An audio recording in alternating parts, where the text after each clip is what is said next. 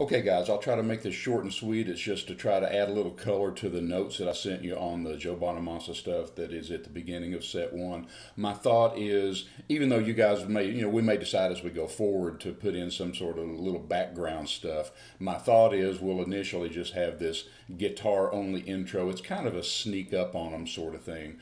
Maybe they're not even really sure that I'm playing a song until we really kick into the drums. So and we don't have it anywhere in the recordings. It's sort of like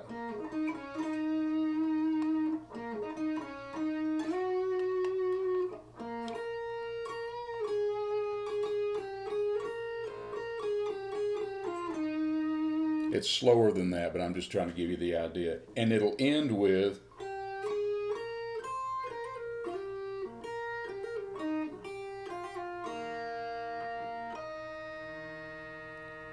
and then with that harmonic, that's where the drums will kick in, and that's what I've got at 136.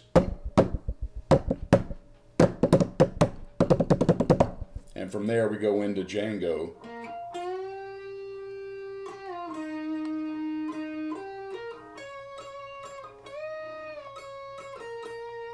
But notice we're starting at 136 on that. So the first part of what he does on the recording that I've got in the folder, I'm replacing with that guitar intro that I talked about.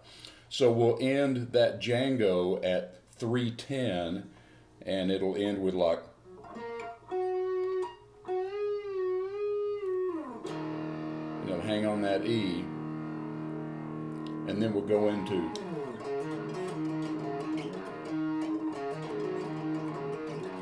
which is at the 29-second mark, so we'll skip some of the stuff he does at the beginning of that video, go all the way to 428, which puts us to 4 times, just like he does. I'll speed it up.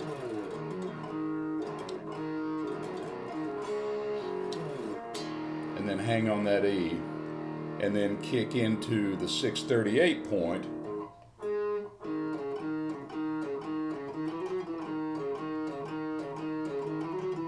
Okay, so that skips out all the Guitar Hero stuff that he does in that 2 or 3 minutes between those 2 points. And then from there, just go to the end of the song with all the Led Zeppelin stuff and all that in there. So that's how I had it mapped out in my head. You guys can let me know what you think about that, and we'll go from there. Thanks. Bye.